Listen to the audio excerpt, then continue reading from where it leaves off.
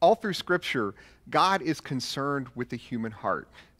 After the Noah and the Ark genocide narrative, God says that he will not attempt to solve problems that way again because it didn't deal with the real problem, which was sin in the human heart. You can't punish a change into happening there. Something deeper has to happen, something that God begins to work toward when he chooses Abraham and tells him that in him all families of the earth shall be blessed. God later says in Ezekiel 36, through the prophet, I will give you a new heart, and I will put a new spirit in you. I will take out your stony, stubborn heart and give you a tender, responsive heart. This hope of a blessing that began in the promise to Abraham and was seen more clearly in God's words to Ezekiel, we see brought to fulfillment in the work of Jesus, who still cares about the human heart. And as we see in this passage, he also cares about the external things that affect the inner workings of the heart. It's Luke 12:31 through 22 or through 21, and I'm reading from the NRSV. Someone in the crowd said to him, Teacher, tell my brother to divide the family inheritance with me. But he said to him, Friend, who set me to be a judge or arbiter over you? And he said to them, Take care. Be on your guard against all kinds of greed, for one's life does not consist in the abundance of possessions. Then he told them a parable. The land of a rich man produced abundantly. And he thought to himself, what should I do, for I have no place to store my crops? Then he said, I will do this. I will pull down my barns and build larger ones, and there I will store all my grain and my goods. And I will say to my soul, Soul, you have ample goods laid up for many years. Relax, eat, drink, and be merry. But God said to him, You fool, this very night your life is being demanded of you. And the things you have prepared, whose will they be? So it is with those who store up treasures for themselves, but are not rich toward God. Jesus is asked to get into a family dispute about an inheritance. Now, normally the older brother in a situation like that would get 2/3 of the inheritance, and the younger brother would get 1/3. It's kind of sad that things haven't changed that much in the world. There are still issues of inheritance that can bring out the worst of conflicts in families and destroy relationships forever. Jesus, though, declines here to get involved in this family feud, though he does offer some words of warning about greed. This is usually called the parable of the rich fool, but were any of the rich fool's actions really wrong? Not necessarily. He was very good at what he did. He worked hard at his farming, and he was very successful at it. Hard work that produces an abundance is not an evil thing. Making a good living is not wrong. It is not evil to get a big paycheck. So successful is this person's work, in fact, that it led to his second actions. He increased the size of his storage. Not necessarily a bad thing. He didn't want to let anything go to waste, and so many years before, Joseph told Pharaoh, sometimes you got to save for the hard times that are going to come. So saving in itself really is not bad.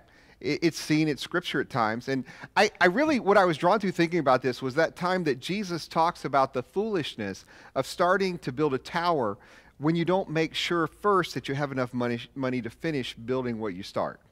It's a simple illustration that we have to plan ahead, and we have to look beyond the moment sometimes in the way that we manage our resources. Not doing so is foolish. And celebration is not bad. Eating and drinking is seen often in Scripture, and big meals are not bad things. Jesus visits a lot of places where large meals are served, and hey, he even made the wine for the big wedding that one time.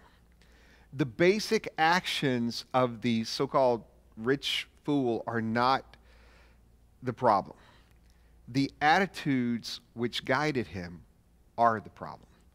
Working and achieving and saving, those things aren't bad at all. Selfishness, though. In the course of his few statements here, the guy uses the word I 6 times and the word my 5 times. There is never one moment where he thinks about anyone else but himself. And Jesus spoke to a crowd who saw in their understanding success was a blessing from God. They would have seen a bumper crop year as one in which God had just been especially good to them. Harvesting and storing and celebrating this, those are not bad things. It's just that the guy was leaving something out in his life. The people of God were supposed to think about others, to share, to consider others who may not have the resources or the opportunity to produce as much as he had. They were told way back in Scripture to leave the scraps in their fields for the poor, to share from the abundance of their blessings with those less fortunate. This guy did none of those things. Jesus calls us to love God and love others as our two rules from which all other rules are derived. This guy seems kind of oblivious to the existence of God or the existence of anyone else. He loves himself and would never even pause to think about anyone else.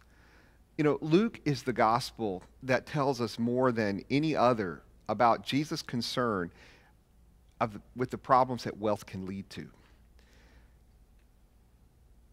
Luke had the background of being a physician, and his background as a doctor just made him sensitive to the physical needs of others. So he doesn't want us to forget what Jesus had to say about those kind of things. In this little narrative, wealth isn't the problem. Wealth for its own sake and the dangers of greed that such wealth can lead to is the problem. The idea that you never have enough and that you have to hang on to every single thing and that you're always worried about the future making you hang on even tighter, that's the problem. The idea of leaving the scraps of the harvest behind for the poor was really reflective of a number of things. First of all, it did provide for the poor, and God was making provision for those who had nowhere else to go. That was very true. But it was also an action that reflected faith.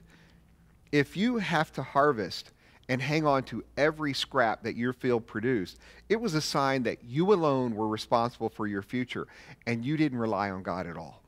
Leaving some behind was the act that reflected that you lived by God's blessing and He was your provider. So you didn't have to be afraid to leave some behind for others because God would keep on taking care of you. You know, giving is always an act of faith. The rich fool kept it all, celebrated just for himself, and decided to relax and enjoy all that he had. He forgot that there was more than this life, and his life, unfortunately, was coming to an end. All that he had piled up had helped no one, and now he would have no say over what was done with it. I feel like that this is like reading about Ebenezer Scrooge without the redemption turnaround at the end. And the guy sounds a little bit like Dickens' description of Scrooge.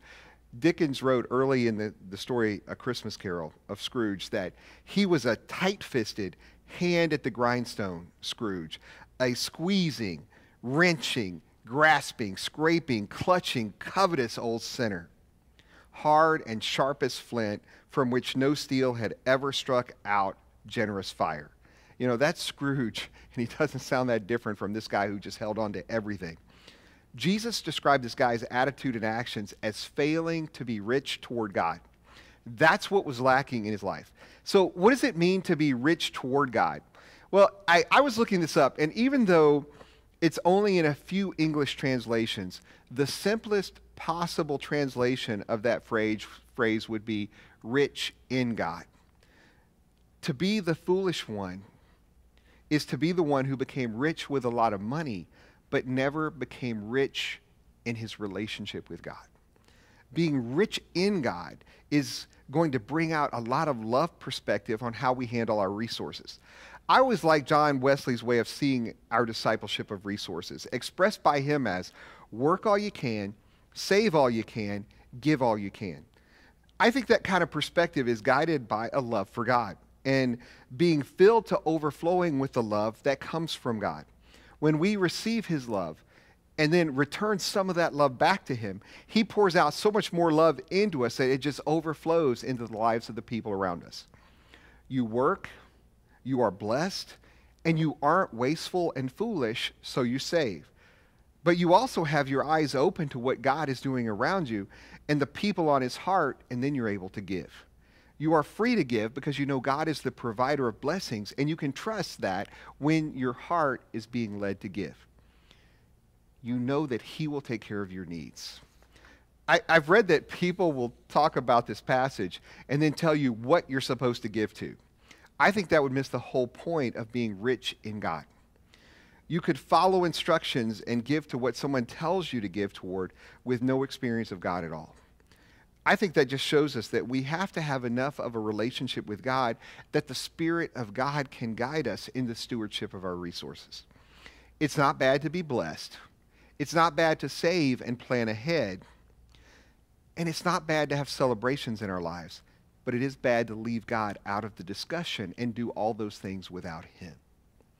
If you want God to be involved in your resources and guide your giving, rest assured, he will. The clearest times that God has communicated with me in my life have been over money issues. They also became the times that set me free. I was always told that you cannot outgive God, and that is so true. To me, it feels like God's kind of competitive in that way. I really secretly suspect that he just likes to mess with me on that issue and prove that he can give more than I can. This passage is about giving, but the point is about getting closer to God. I guess that I would first like to say, don't let fear of being led to give keep you from getting closer to the Lord. Just learn to trust that God won't lead you in any way that he won't be able to bless you and provide for you. I guess, too, that some people try to just keep their finances locked out of their spiritual journey and pretend that God doesn't care about our resources. Yet he does care about them because they affect his main concern, our hearts. What kind of hearts do we hope to have? There are two quick illustrations that, for me, describe how I connect to all of this. The first is from a book called Taking Flight by Anthony DeMello, and it's just a little parable that he tells. And his parable goes like this. Two brothers, one a bachelor and the other married, owned a farm whose fertile soil yielded an abundance of grain. Half the grain went to one brother and half to the other. All went well at first, but then every now and then the married man began to wake with a start from his sleep at night and think, this isn't fair. My arrangement with my brother just isn't fair. My brother isn't married. He's all alone, and he only gets half the produce of the farm. Here I am. I have a wife and 5 kids, so I have all the security I need for my old age. But who will care for my poor brother when he gets old? He needs to save much more for the future than he does at present. So his need is obviously greater than mine. With that, he would get out of bed, steal over to his brother's place, and pour a sackful of grain into his brother's granary. The bachelor brother, too, began to get the same attacks. Every once in a while, he would wake from his sleep and say to himself, this simply isn't fair. My brother has a wife and 5 kids, and he gets only half the produce of the land. Now I have no one but myself to support. So is it just that my poor brother, whose need is obviously greater than mine, should receive exactly as much as I do? Then he would get out of bed and pour a sackful of grain into his brother's granary. One night, they got out of bed at the same time and ran into each other, each with a sack of grain on his back. Many years later, after their death, the story leaked out. So when the townsfolk wanted to build a church, they chose the spot where the 2 brothers met, for they could not think of any place in the town holier than that one.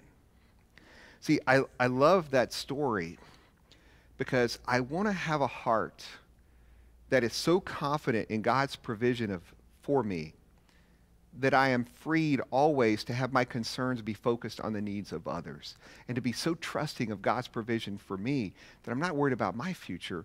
I'm looking to see what difference I can make in the future of others. And the second illustration really that connects me to this passage is really from life, and actually the life of our church, or at least one brother from among us who has already gone home to be with Jesus. Dan Mamay. Years ago, Dan Mamay was concerned about Y2K, that time when there was the fear of that impending computer glitch that everybody believed was going to bring catastrophic problems and be a real danger to our economy. Dan, like some other people, but in his own unique way, he stored up food and had a bunch of food stored in the basement in case there was a total disaster breakdown of things. And there were people who actually made jokes about Dan for storing up that food. The problem was they were completely ignorant of Dan's heart. Dan wasn't storing up food for himself. Dan worried that if those food supply problems came, that there might be people in the church and people he cared about who needed food. And he just wanted to be prepared if something bad happened to help everyone that he knew. See, Dan knew what it meant to be rich in God. Dan wasn't saving for himself.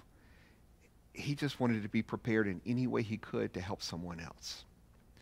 I want a heart like Dan had, just a heart that sees the opportunity to save and be prepared in the context of being a blessing to others.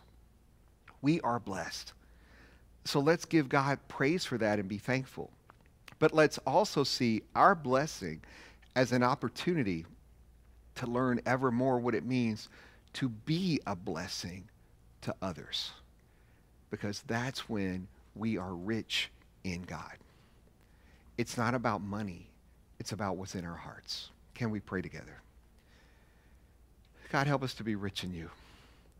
And that means we need to be filled up with you in our hearts. You entrust a lot to our care, and you bless us in so many ways. Help us not to see those things selfishly. God, there are things that are given to us to enjoy and to celebrate, to share with our families and friends. But God, there are also things entrusted to us for the future, and that's true, and we want to save and be wise. But we also, God, each have unique opportunities to be a blessing, to minister to others, to be an encouragement, sometimes even to jump in and be a rescuer when your Spirit leads. God, help us to not be afraid of getting too close to you, because we're afraid of what it means to give, to release, to let go of things. We are tempted to worry. We're tempted to anxiety. We're tempted to hang on to everything. God, help us to just be reassured in our hearts by being filled up with you, that we have nothing to fear and we don't have to grasp and hang on to everything. We just have to get close to you, and you'll show us how to save, how to give, and you will bless every step of the way. Help us to learn to trust you. Help us to live in your love, and help us through the overflow of that love to be a blessing to those around us. God, set our hearts free of fear, free of anxiety, and free of that need that the world puts on us to hang on to everything that we can get our hands on. Set us free and fill our hearts. We pray in Jesus' name. Amen. I want to end with a few verses from Psalm 107 and make it our blessing for this week. Let them thank the Lord for his steadfast love, for his wonderful works to humankind. For he satisfies the thirsty, and the hungry he fills with good things. Let those who are wise give heed to these things, and consider the steadfast love of the Lord. To make it our blessing for this week, may you find a great many things to be thankful for as you reflect on how God's love has been poured into your life. May you know the deep peace that comes from realizing that he is meeting your spiritual needs with positive blessings. And finally, may you find that when you stop and think, you see more and more God's grace at work in every aspect of your life.